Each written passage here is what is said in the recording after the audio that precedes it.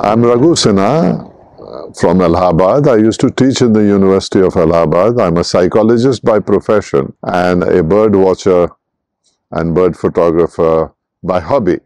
Birding in India or in anywhere in the world is a great hobby and one of the fastest growing hobbies in the world.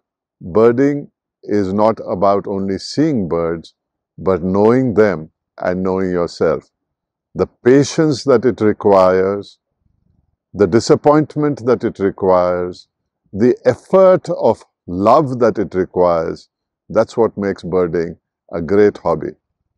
It's very good for mental health. As a psychologist, I can vouch for that. I've been to almost every nook and corner of the country for bird watching, and I think that's the biggest help which you get because of birding, because normally you don't visit these places. Who would actually go to Sela Pass in Arunachal, right? So if you are birding, then of course you not only go to Sela Pass, you spend a lot of time to look around and look for birds. So I think that's the beauty of birding. There are so many stories, and this is a story of an old lady in France who was diagnosed as terminally ill with cancer, and she took bird watching. And she lived for another 14 or 15 years. She ended up seeing more than 11,000 birds out of approximately 14,000 birds in the world. And I'm not saying that it's a cure to cancer, but it is a way of life. And that way of life enriches you and allows you to see how insignificant your own suffering is, and also allows you to see how significant the beauty outside is. Me and some of my clients from Ahmedabad are here for bird photography. We have come to see the great tundra swan, which have visited the Kashmir Valley for the first time. From Ahmedabad, a young boy called Madhav Murthy. He's a class 9th grade student and an avid birder and a very good photographer.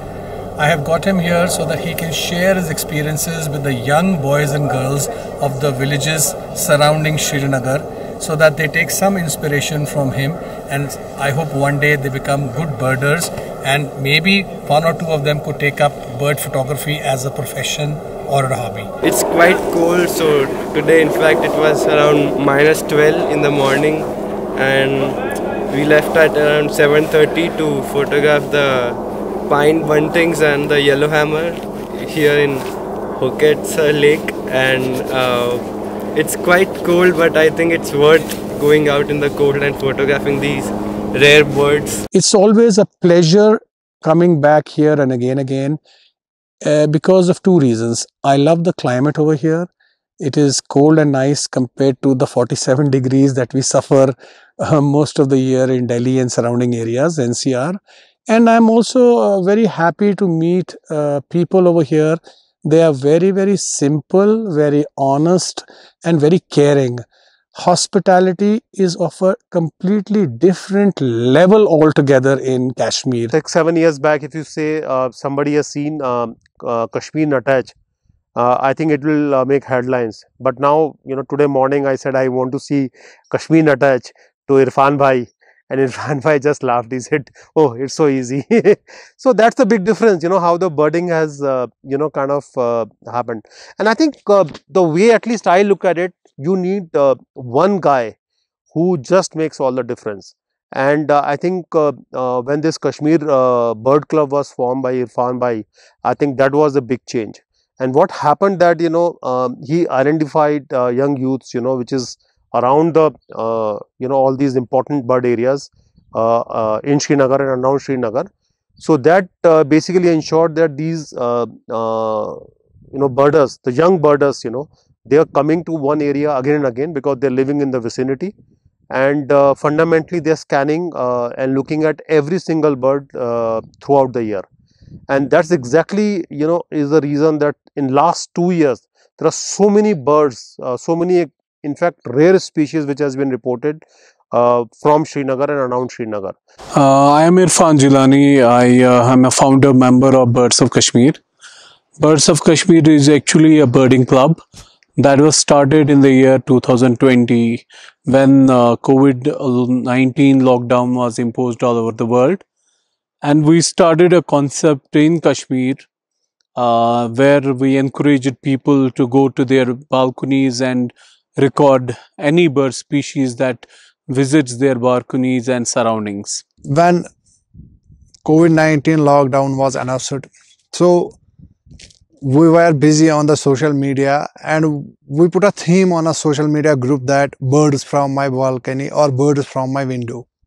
So during that time, I observed almost 35 plus species of bird species from my window.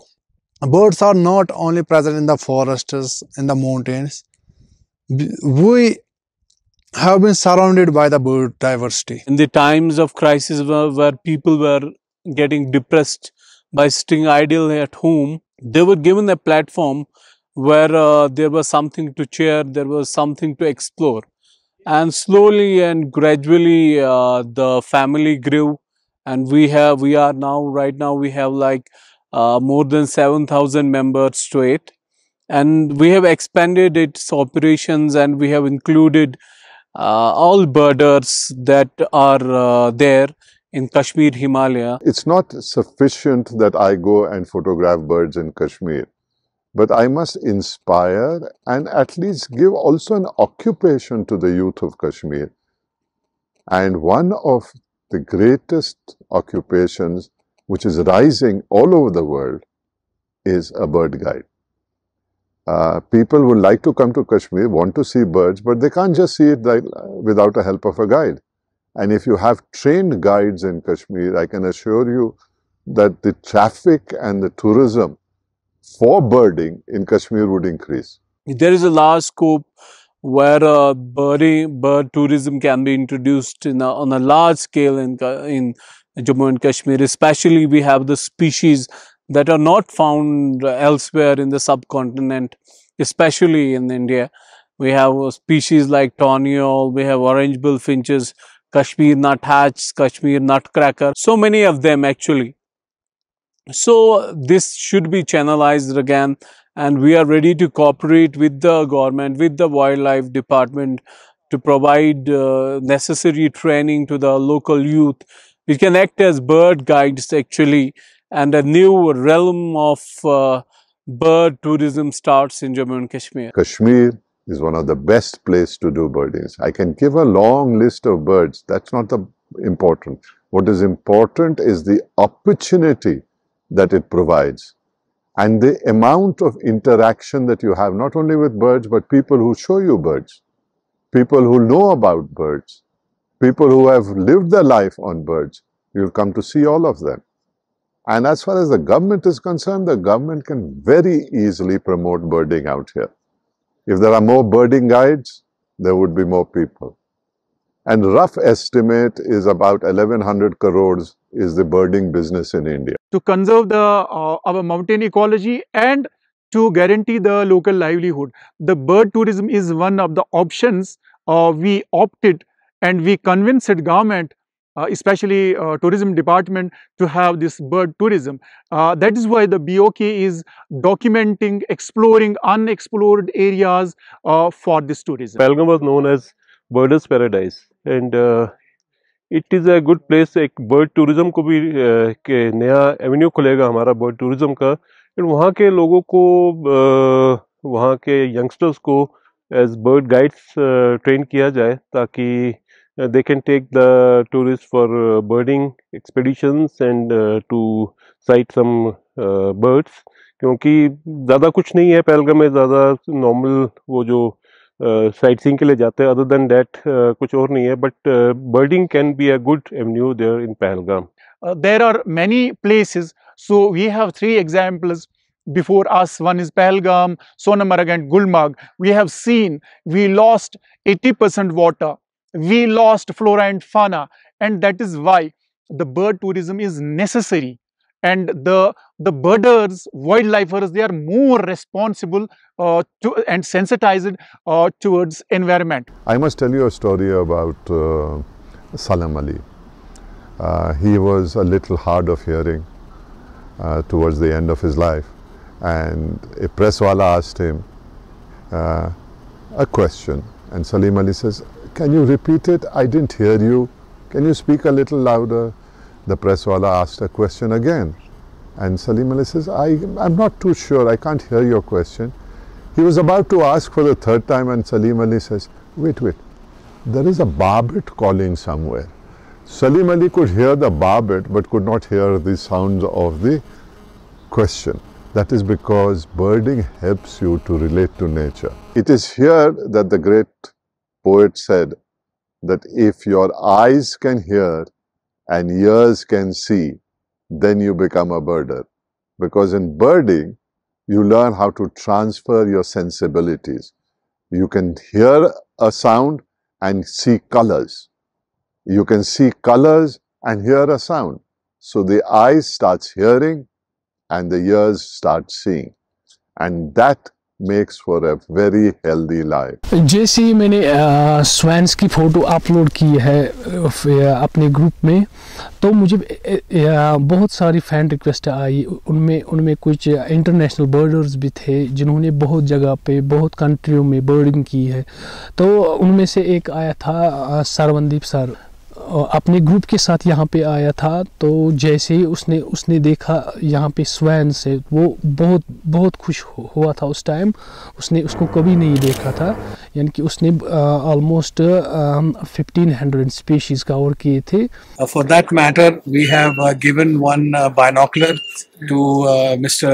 Ryan, so that he can see birds more closely, because birds are quite far away in the wetland area. Our focus is not just bird photography and all. We are there for conserving bird habitats, birds, and then build a community that cares about nature, that cares about the birds. We have to be responsible towards mountain ecology and environment at large.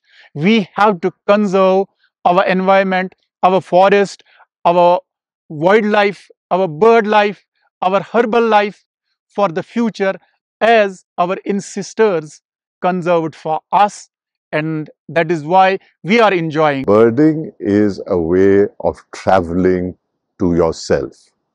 And as a psychologist, I would say that passion to travel outwards to yourself and to realize the beauty of nature is all life is about. Life is about aesthetics, about beauty, about finding yourself, about losing yourself, wondering and wandering.